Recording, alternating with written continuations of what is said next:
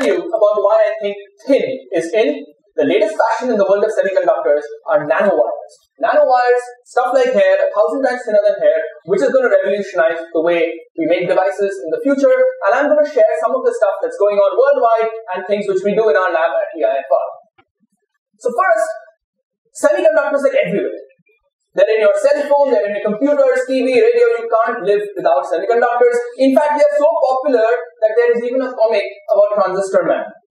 And Transistor Man lives in the town of PN Junction. And that's got 6.02 to the 23 people.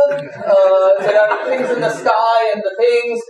And of course, you have to have a story. So he likes J-Fed girl. But J-Fed girl thinks he doesn't have potential. Okay? And he thinks that she's biased. Okay, now if you're laughing at this, I'm clear, I know that you know what semiconductors are. But maybe everybody doesn't, so I want to be absolutely sure that we know what semiconductors are, because many people tell me, when I ask them what's a semiconductor, they kind of think, oh well, you know, there are these insulators and good conductors, and semiconductors are somewhere in the middle. Well, that's okay, but really the thing that matters for a semiconductor is the fact that it has a band gap. Okay, a band gap which happens to be about the same energy as that of visible light that will come later. Also, we can put very, very tiny amounts of impurities and change the way it conducts electricity. Okay, very tiny amounts. One atom in a million can change the conductivity, and that control is amazing that we can do. Okay? And with this, we've made huge progress in the last 50 years, especially in the area of transistors and computing. Thanks to something you've probably heard of, Moore's law, that devices have gotten faster and smaller, and the number of transistors doubles every so often, and this has been amazing. Okay, and Gordon Moore, and he was a visionary. In 1965, he had just 4 data points. Okay, just 4 data points from which he predicted that 10 years later things are going to keep doubling at a certain rate. Okay, amazing prediction. It's held out for the last 50 years. Now, the important thing is this is not a law of physics. Please realize this. If you look at his paper, he says with unit costs falling, economics will dictate, minimum component cost. It's all about economics. Okay? Moore's law is an economics, not physics. Please remember this. Okay? And because of this, what have we achieved in the last 50 years? It's been amazing. From the early transistors, this is from Wikipedia, to the modern day devices, from 1,000 transistors to about 20 billion transistors in each chip. Miniaturization has taken us a huge way. This is one word, is miniaturization. And you will not believe those numbers. When Moore's law became 50 years old in 2000, in the end of 2014, 15, in that year, semiconductor facilities, what we have, we made 2.5 into 10 to the 20 transistors. 250 billion transistors. That number means nothing to you. I know it means nothing to you. So what does it mean? We made 8 trillion transistors per second of that year. 8 trillion per second. This is 25 times the number of stars in the Milky Way, 75 times the number of galaxies in the universe. We made that many transistors every second. So certainly by now you're convinced that small is good. Okay. But there are problems. There are problems. Things are slowing down. We can't keep making it small. Okay? And the big thing is power dissipation. You'd love your cell phone battery to last more than a day. You'd love it that if devices could consume less power. Okay? And to do this, we need to think slightly differently. So let's see the science about why are we making things small and how are we making things small and what can we do. So first thing, I want to take you back to very basics. You all know about atoms. Atoms have energy levels. You've probably heard of numbers like things like 2s and 2p. These are energy levels, and anything is when electrons jump from one level to another. Okay. Now, if I take 2 atoms together, instead of having just one level here, the 2 atoms will interact, and the levels will be slightly split. Okay. Now, when I build a solid which has 10 to the 23 atoms together, I build all these things. What happens is these levels split. They all merge together, and they form bands. And they form bands in a solid. Okay. Now when I make it very small, I have some features of the solid that there is this gap, but I begin to see a little bit of discreteness. I begin to see that it's not a continuous thing here. There are actually little discrete steps in it. Okay. The other thing is, when you make things small, this is not very important for today, but surfaces become very important. When you have a piece that's 1 centimeter in size, you don't care. I mean, the number of atoms inside is so much more larger than the surface doesn't really do much. But once you make things small, at 10 nanometers itself, around 8% of the atoms are on the surface. And once you're down to about 2 nanometers, 40% of the atoms are on the surface. And anything that deals with, how things react, how things absorb light, if they're going to be good catalysts, etc., surfaces are important. So making things small increases the surface quite a lot. Okay? But for today, what is the most important thing is not just how small it is, but in how many directions is it small. Okay? So if I start off with something which is large, which is bulk, well, it's big in all directions. Now I can squish it and make it small. So imagine a sandwich where you have bread, butter, and bread. Now the layer of butter is large in x and y, but very thin in one dimension. So this is thin in one dimension, so it's confined in one dimension, large in 2 dimensions. Okay, now I want to distribute this to all of you. Once sandwich is not good enough, I'm going to first start making stripes of it. So I'm going to cut this up. I'm going to cut this up into stripes, and if I make a stripe of it, I have a sandwich strip which is long in one direction, but it's confined in 2 directions. Okay? And if I now cut it up, there are all of you, the stripes are not going to help. I'm going to cut it in the other direction as well, and I make little tiny dots. The butter, okay, that's the part we're looking at. They're going to be what are called quantum dots. Okay. And if you want the science behind it, what is really changing, for those of you who are interested, is something called the density of states. It tells you how many energy states are available, but let's not worry about it. But that's what really changes. But today we're going to look at wires, which are these things, which are like these things that are long in one direction, and these are important for the next generation of applications. So what are semiconductor nanowires? These are one-dimensional, so they're long in one thing, but short in other 2 dimensions. So typically, they're about tens of nanometers in size and diameter, but microns long. Okay, like your hair is about 100 micron in width, this is 100 nanometers in width. Okay, and these are single crystals. We want to make them without defects, so that we can be very efficient. So this is stuff that we do in our lab, that's 2 microns. Okay, so these are the wires that are growing. Ours are sort of random. Other people can arrange it and make it look a little nicer. So these are the nanowires that I'll be talking about. Okay, how do you make them? 2 choices. If you want to make anything, you want to make the sculpture, you can either start with a big stone, a rock, and chisel away little bits that you don't want, and get your left behind with this. Or you can start off with something small and build it up. You follow exactly the same 2 routes if you want to make nanowires. You can start off with a big piece of thing. And what you do is you etch away regions that you don't want. So you can make something like this. Imagine you put little balls, which are very hard, and then bombard it and remove away the rest of the material. Then remove the balls, you'll be left with these little pillars. Or you can start off with, remember the bread butter bread sandwich. This is, they started off with a sheet, etched it away, you're left with a little line. This is about 7 nanometers. But what we do is, this is a very sort of inefficient way of doing it. You start off a thing and then you throw away stuff.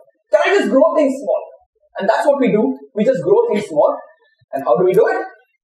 Surprising thing, this is not new at all. This is why basic research is important. Basic research is important, but something you do 50 years ago suddenly becomes useful now, today. So the way we do it is something called vapor liquid solid growth. This is a technique from 1964. Long time back. Okay? The idea is you don't grow things everywhere. It's very simple. You put a little bit of gold, 1 nanometer of gold, just a little bit of gold on your surface. Gold has this unique property, and other metals as well, that it forms low temperature alloys with lots of different things. So if you put gold on a silicon substrate or a gallium arsenide substrate, you heat it up to around 350 degrees, it forms alloys. Now there's not enough gold to wet the surface, so what it does, it forms tiny balls. Okay, you've heated it up, it's melted, and it's formed these little balls on the surface. Now, you supply it with the material that you want to grow. Suppose I want to grow gallium and arsenic, I supply gallium and arsenic atoms to it. The temperature at which I do it is too low that it can't deposit. They don't have enough energy to go and deposit everywhere. But there's a little liquid drop. So it dissolves in the drop. Eventually the drop gets saturated. And just like you have, this school you must have this saturated sugar solution, you put a crystal and it starts growing. There's a saturated solution over here. It sees a crystal sitting down. It starts precipitating the material out. And as long as I keep, supplying atoms to it, it's going to dissolve in the drop and precipitate out. Okay? And this drop keeps growing up this way like a nanowire, and that's decided by the size of this little thing. And this is the theme of your meeting today. This is what I call growing up. Okay. And what can you do with this? You can make the world's smallest transistors. So these are silicon pillars, and the red stuff you see is indium arsenide embedded in it. This is from the group in Zurich. The world's smallest transistor is actually demonstrated by MIT. So you can look at these little black dots over here. You're looking at a cross section through the thing. This is this 8 nanometer silicon wire that's going in the direction of the board. So these are the smallest devices that you can make. But you can have more fun. You don't just make that. You can make lots of things: LEDs, lasers, solar cells, detectors. So these are lasers, single nanowires, gallium nitride that are emitting laser light. You can make a whole array of them and make LEDs out of them. These are amazing new things. These materials some of them are piezoelectric. So you bend them, you generate a voltage. You want to generate low voltages for charging all these, Internet of Things devices and very small amounts of power. You have the forest of nanowires in the breeze, or as people move, they will bend a bit, generate voltage, charge a capacitor. You can make solar cells out of them. There is so much, once the light enters there, the multiple reflections ensure that all the light is absorbed. So they make very good light absorbers.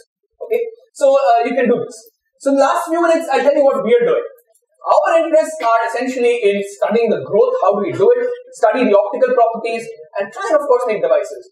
So we can grow these nanowires on different materials, with different. So here's, for example, gallium nitride. We can grow them with a triangular cross section, as you can see. We have other materials like indium arsenide. Indium arsenide, they have a hexagonal cross section over here, so we can change the crystal shape and size when we grow them.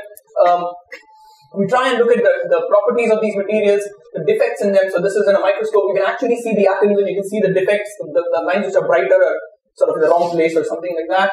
And finally, we like to make devices. So we can make transistors, we can make some very nice things where we suspend the nanowire between two bridges and try and do something with it. And this is my lab. This is the machine in which it's done. Please come to TIFR, take a look. I'll be happy to show you. What do we do? Just to give you a flavor, what do research scientists do? Okay, right, we take a picture like this. So, what do you do for this? So, obviously, when you will see that if you're careful, you can probably see that these things at the tip are a little rounded, and these are the balls at the tip. These were the grown nickel. But you make observations. You see that they're not all the same size. Some of them are short. Some of them are long. Then you try and ask questions. The important thing in science is to ask questions. Why is it behaving like this? And then what do? You do systematic measurements. You do systematic measurements. You measure the thickness versus the length, see what is there. And by analyzing this, it sort of helps you answer questions like those gallium atoms that were supposed to come and form the wire. Are they coming directly from the gas and going in this thing? Or are they coming from the side and climbing up this wire? So all this, you can figure out how the stuff was growing by looking at the sort of a distribution like this. The other thing you can do is we have cool tools, we have cool things to play with. We can look at what was really going on at the tip. Okay, I put a drop of nickel, but was it nickel? Well, it turns out that, look at this is 10 nanometers. I can actually measure the composition step by every 5 nanometers or so and measure the composition of it in a microscope and tell you that this is actually nickel 2 gallium 3 alloy. You can measure at that scale the composition and the variation of the composition. Okay. We can even look at high resolution pictures. So this naturally you're seeing the atoms of the gallium nitride. You're even seeing the atoms within the catalyst pip over here, the nickel gallium alloy. We can look at diffraction patterns and figure out what is going on, try and understand what is going on between the interface, how is it growing. These are the questions we are trying to ask. And finally, we'd like to make devices. Okay. Now the simplest device you want to make is a transistor. And for this, I am basically a materials guy. I collaborate with Professor Mandar Deshmukh's group. He's a devices guy. The simple thing to do is make a transistor. A transistor means you're controlling the current in a wire.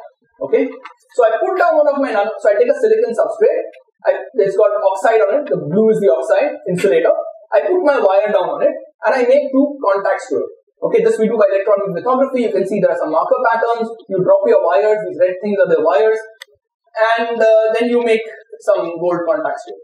Okay, and we can make them in a variety of ways. We can do either 2-terminal devices or we can make 4 terminals. We can make these devices. The main thing what we want to do is control the current.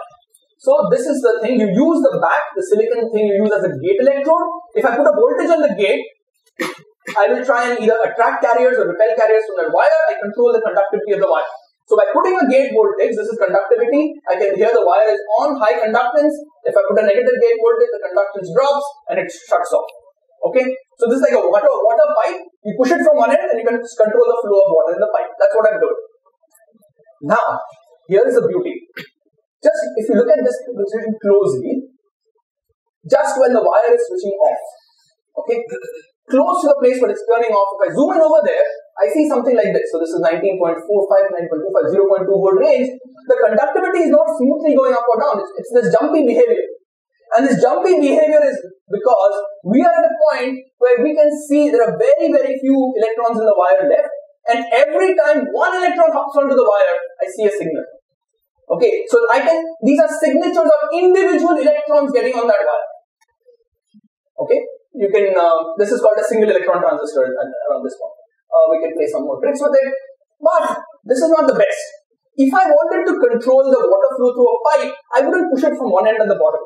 I would put my hand around it and squeeze it. That way I can stop it. I need much less force to stop the water flow, right? That's what we can do. So we have a nanowire. Normally what we did, we put the nanowire on the substrate and we are trying to control it from here, far away. Okay, wouldn't it be better if I could somehow put this gate electrode all around the wire and squeeze the thing and shut it off? Okay, to do this, we can do this, and this really helps us. And when we make transistors that way, we were on the cover page of Applied Physics later. Because these transistors, why? So now the design looks like this. So the wire, there's a gate all around the wire. We're not using the back.